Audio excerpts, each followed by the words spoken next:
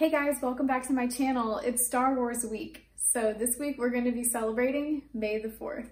You ready?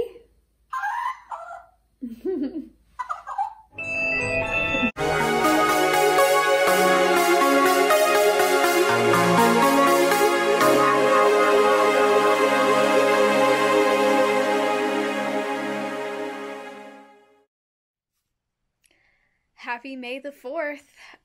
I wish it was a little bit better weather. You probably can't tell, but it's raining. It is raining. So I'm going to be doing my 4 miles today for May the 4th on the treadmill. I actually have a sprint workout.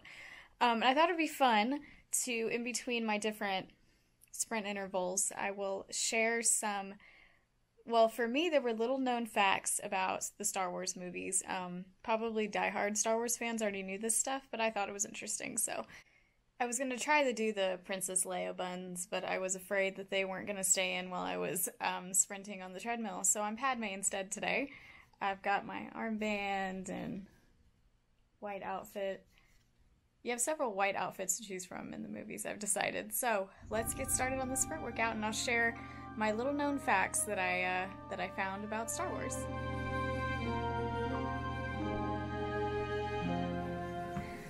Okay.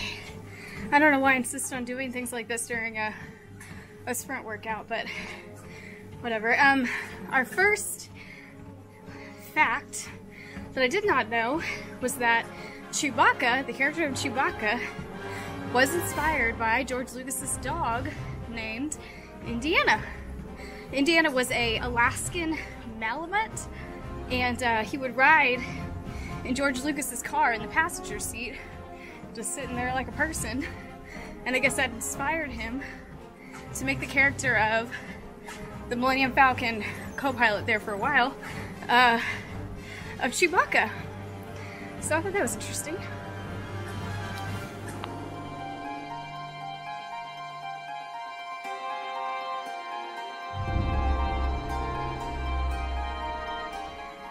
Alright, second interval done, second fact. I thought this is really interesting. Yoda was almost going to be portrayed by a monkey. They were going to dress up a monkey in the Yoda outfit and just animate the lips of the monkey. Yeah, I don't know how, I guess it would have been cool, but it probably wouldn't have been the easiest thing to do. Put a monkey in a costume and have it hit all its marks, but there you go, Yoda was almost portrayed by a monkey.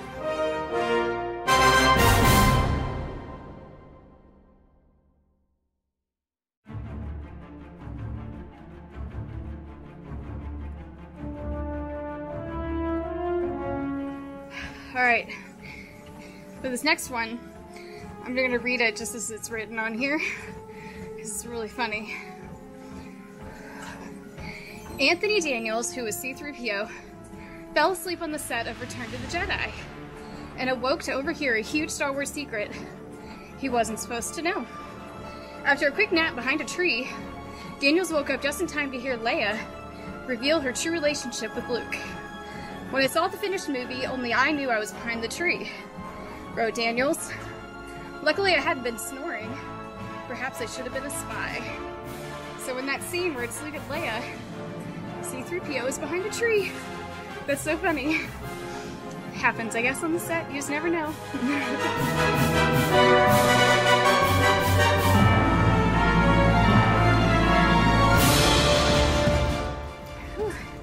I apologize if I'm starting to glisten. We're over halfway done with the sprint workout.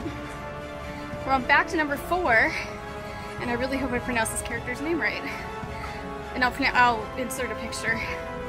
The character named Ninub made the leap from puppet to real person, you know, from the older made movies to the newer ones, but it was played by the same actor, Mike Quinn. He was the puppeteer for that character in Return of Jedi, and he donned the animatronic mask and flight suit for The Force Awakens. So there you go, same guy.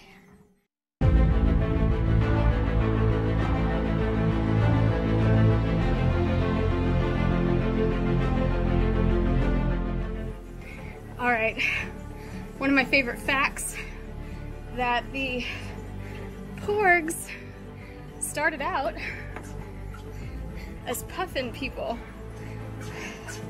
It says that Skellig, Michael, the shooting location for Act 2, is overrun with puffins. Director Johnson decided to make them a part of The Last Jedi rather than try to remove them from many of the scenes. And thus, the porgs were born. So that's really fun. I did not know that. I love puffins. I was very excited. We went to Nova Scotia for the opportunity to see them. We didn't see any, but that's where I got this little guy when we went to Nova Scotia. So there you go. I love porgs. They're so cute.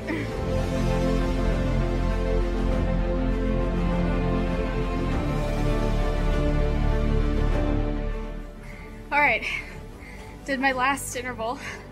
Thank goodness. Last fact. I thought this one was really funny. Laura Dern, who played Admiral Holdo, couldn't resist making the pew pew noise. Sometimes you can see her mouth moving to make the accompanying sound effect when firing her blaster. And I'll insert a clip here showing where if you watch real close, you can see her mouth make the noise.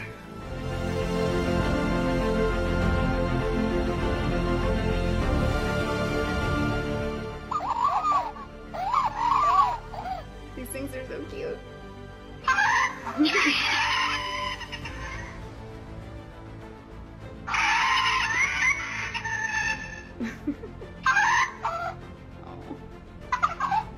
That's the cutest one. Oh, it keeps going. Alright, got my 4 miles done for May the 4th. There's not really too many things that are as timeless as something like Star Wars. Not being a super fan, I don't know what year Star Wars started, but I just know that it's been around for a long time, and I'm a late in life Star Wars fan. Didn't really get into it until I met my husband and my stepkids, and when I married into the family, they were big Star Wars fans, and we have seen every movie. Rewatching them this week, of course, because it's Star Wars week. My favorite one is Rogue One. I do love Rogue One. I love K2SO. He's my favorite droid. I think he's so funny. So I hope you enjoyed my Star Wars facts. I got all those from starwars.com, so hopefully they're legit. And they had like a whole list. I just picked out 6. So go check that out if you want to learn some more about Star Wars. But that'll do it for my May the 4th Star Wars video. Next week, I'm actually going to be going for an official shoe evaluation fitting situation. Been running for almost 4 years and haven't done that yet, so we're taking that as a step towards trying to resolve my foot pain. So be sure to check that out next week. Like, comment, subscribe, and always remember that you are his masterpiece. May the 4th be with you.